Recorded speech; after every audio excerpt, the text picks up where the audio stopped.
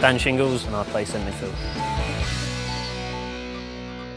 When did you take up hockey? I took up when I was about 16 at school. School teacher there sort of picked me up from there and took me down to his club, which was Purley Countians in Kent. And what sort of attracted you about the sport? I guess it was sort of the fast-paced nature. At the time, I was a bit more of a footballer at the time, and I think the similarities sort of drew me towards it. But it was the fast-paced action and just how attacking it was really, and how fun it looked. And you were actually quite a talented footballer, weren't you? Yeah, I was good. I was a Millwall trainee until I was 18, but then didn't get my professional contract, unfortunately. But obviously meant that I could then take up hockey. And obviously hockey doesn't get the same sort of following and coverage as football does.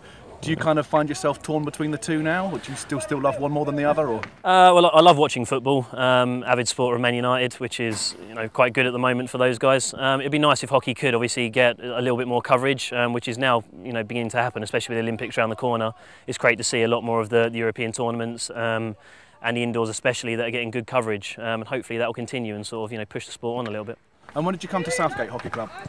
A friend actually, at university. I was playing for Teddington, who were very local at the time, who then got relegated and sort of disbanded a little bit, to be honest. So a friend was playing at university and drew me down to Southgate. And what's the attraction of the club here? You've obviously got some great facilities. Well, all sorts. I mean, at the time, John Shaw was coaching, who obviously, a big hockey name. It would be great to work alongside John, and I did for a number of years, which was great.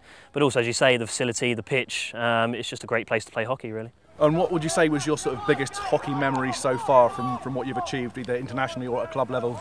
Club level, a few years back, we got to the quarter-finals of the Cup. There was a great game here against Cannock, which was 3-3 at the end of time, and then I managed to score a golden goal right at the end of extra time, which put us through. Which at that time, Cannock, right on top of the game, and for us that had sort of just really getting to grips with the Premier League was a really good achievement. Other than that, the first time I managed to play for England A was probably a great achievement. Pulling on the shirt was really good.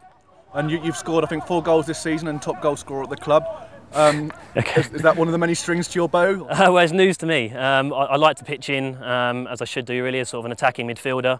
Obviously goals have been a little bit hard to come by this year, just to the nature of how we're playing and the rivalry we've got against other clubs and the quality that's going on. But yeah, I do like to pitch in as much as possible. And what would you say were your sort of personal goals and ambitions for the future in your own sort of hockey career? Well, I'd like to continue on playing as high a standard as possible. So now I've got a taste of the Premier League, I do obviously want to stay here. Ideally it'd be great to get to play some EHL stuff as well. And then further that, just further my international career. So continue to try and get a few more caps and just push myself as far as I can go, really.